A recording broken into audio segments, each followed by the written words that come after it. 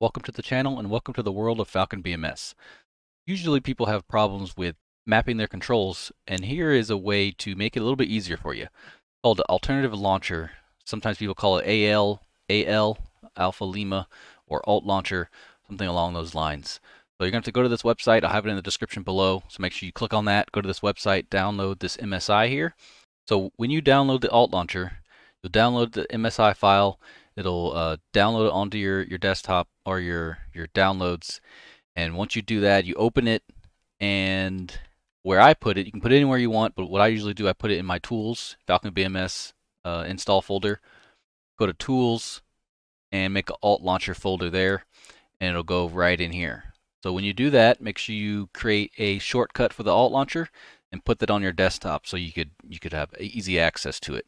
And once you open up the Alt Launcher, you'll have a screen like this. It might be a little smaller, but you could adjust it. So adjust it as needed. So the features of Alt Launcher is a theater drop down. So if you open up the Alt Launcher, you have all the theaters right here instead of having to open up Falcon BMS to change your theater. So you can open up the Alt Launcher, choose a theater, and press launch, and it'll automatically load that theater on the first launch. So you have the drop-down menu here. You have the documentation and manual button. You can click on that. It'll take you to all the manuals and documentation that BMS has to offer. The command line. So it took me a little bit to understand what the symbols mean, but if it's off dark, that means it's off. So it's like a light bulb. So the light bulb was off. That means that is off. I have all of them set up for my personal reasons. Acme will automatically record TAC view.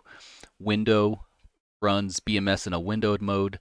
No movie does not play the movie at the beginning when you run BMS. iFly is a certain free roam camera, and debug is a option for it to collect more data than what it usually does. It's for like admins and the developers, just in case something happens. So I have that set up, and it automatically saves like a text file so you can give it to them. So all these down here, you have your launch config, all these things down here. It's the same as when you open up BMS on that first page. You have Weapon Delivery Planner, Mission Commander, all of these things. When you click on them, they will ask for a directory. So just go to your directory of that certain software. So once you have all those set up, then you're good to go. Don't click any of these because it does some weird stuff. So here's the launcher, has all the news here. You go to Axis Assign. I have the Thrustmaster Warthog, so that's what mine is set to. So there's the roll. Obviously, you have your roll of your stick. You have the throttle here. The yaw I have on my pedals here. Toe brakes are toe brakes. Avionics is the little mouse button on the throttle. Trim, I don't have a actual axis. So all that is here. So going into the ICP radios, this is more axes you could set up. So you got your HUD brightness, reticle, FLIR, course heading. So you can have axes for all of these different controls. The view is FOV, so there's a slider on the Thrustmaster Warthog. I have that for the field of view to zoom in and zoom out. I have external mouse look checked, natural head movement for track IR, pilot model enabled in the cockpit. Smart scaling for the size of aircraft at a certain distance. Moving on to key mapping. So this is where all the fun starts. That's where the fun happens here. So here, just go into there. Only do a few buttons the first time. So you set up a few buttons. You close out. You don't close it out. Set up a few buttons. Go to Launcher. Launch BMS. Make sure that those buttons are set. So do like your cursor enable and like your TMS switch or something. So make sure those actually work in the cockpit.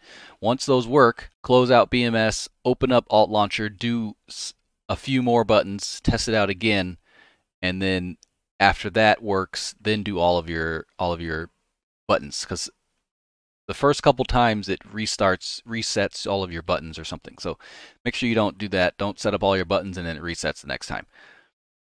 So here in the key mapping, you have the category drop-down menu. You can go to MFD left. It'll go straight to MFD left. Views, it'll go straight to the views. So you have all these different drop-down menus for this. Also, you can use the filter for something that you would want to look at. CMS, that TMS switch is there. Or if you want to do stick comes up. So you can search your buttons in there as well. So if you have any questions, you can comment, ask me something. or go into the forums, ask them something, or make sure you go to Falcon Lounge on Discord for any questions that you might have.